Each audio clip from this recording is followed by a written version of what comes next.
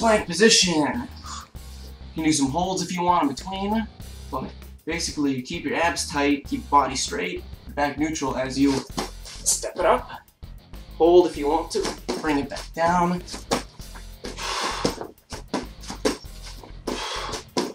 And then you can switch sides if you want to. So I was using my right side to get up first, switch to my left.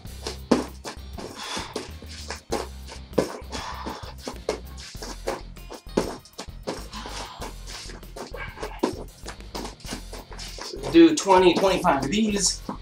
I promise burn some good calories, get that heart rate up.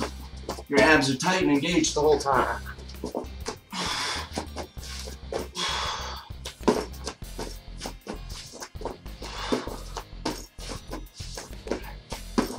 So, start lying on your stomach, arms are going to be fully outstretched, legs are straight, and these are the more dynamic version.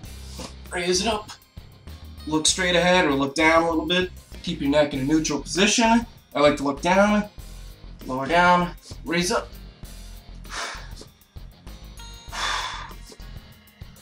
So legs are straight, elbows are straight. You don't want to go up too high, because that's going to strain your back. Each one get a little bit of back hyperextension. So you recruit those erector spinae muscles. So you want to do 12 to 15, maybe even 20 reps of these. You can also do the ones where you hold them out, static version. Hold. 5, 10, 15 seconds worth.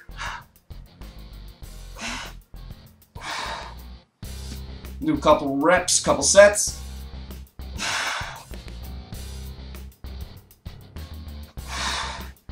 And some more dynamic ones.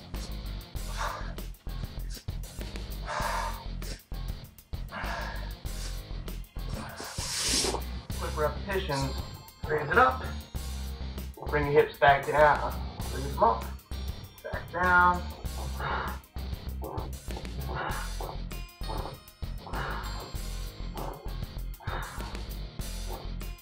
So I would recommend doing both, so you get the best of both worlds.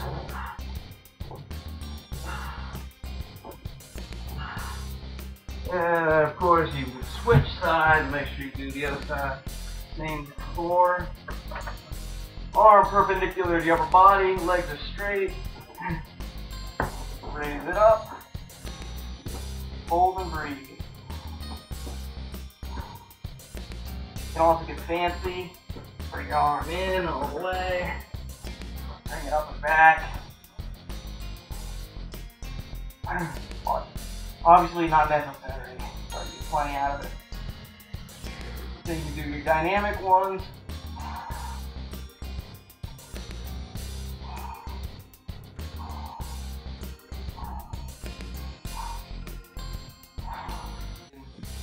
Lie on your stomach first.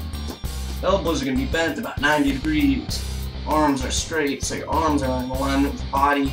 Your shoulder blades are pulled back, and your knees are actually bent about 90 degrees as well, raised up. So, raise up and hold.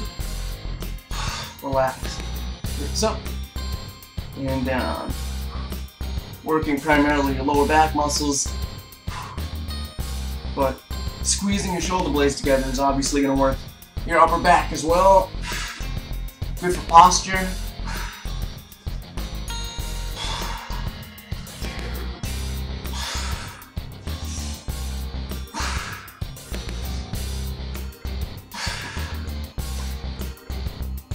And you can also do it and hold it up for at least 5, 10, 15 seconds for a little bit more of a isometric contraction, a little bit more endurance work, core endurance.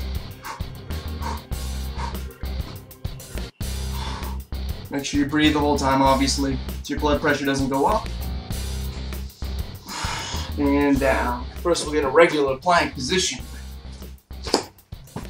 Abs are tight, legs are straight, on your forearms.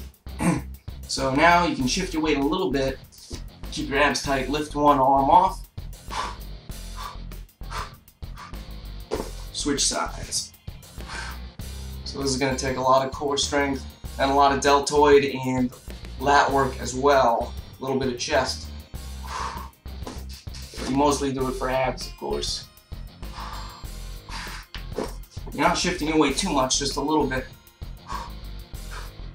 Now, we're going to do right arm and left leg raises. Hold it up.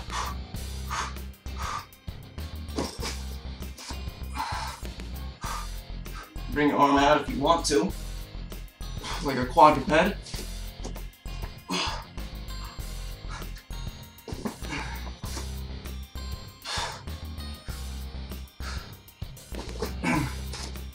So this one takes an enormous amount of balance and core stability and ab strength. So then just do your regular plank afterwards.